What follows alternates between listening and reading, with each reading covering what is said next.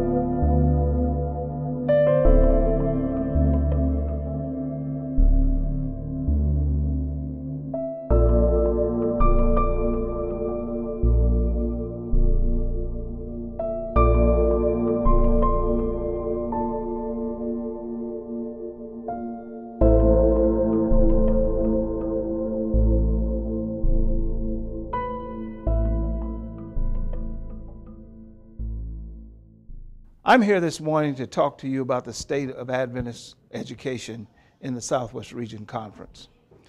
And I wish I could paint to you a better picture, but it's not that great a picture. As a matter of fact, right here at Southwestern Adventist Junior Academy, when it was called City Temple Junior Academy, I remember when this school had over 400 students. Now the school is down to about 42 students.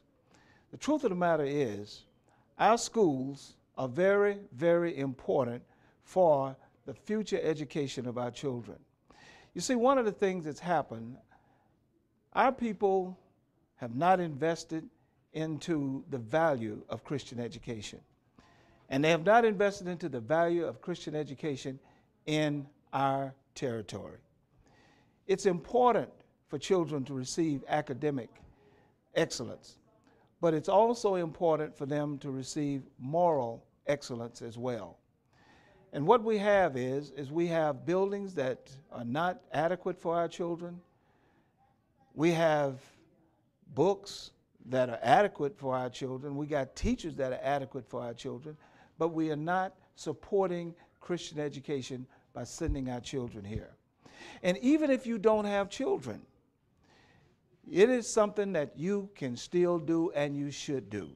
My wife and I still support children through scholarships and through tuition payments and all these things to help children be in our schools. We've always done that, and we will continue to do that, although our children have been out of schools for years. It's extremely important that you understand that the church, the local conference, and parents support Christian education if we're going to rise to the level of helping our children prepare for God's kingdom. It's extremely important. It's extremely important for you to buy into this. And if you will buy into it, I promise you, and I know for a fact, God will bless you. And I also know that technology may be offered in the public schools, but the public schools are failing their kids. And my brothers and my sisters, we have an obligation and we have a mandate from God to educate our children of the Lord. I am pleading with you, buy in. I am pleading with you, contribute. I am pleading with you to make sure that we do everything that we possibly can to support Christian education in this conference. Thank you.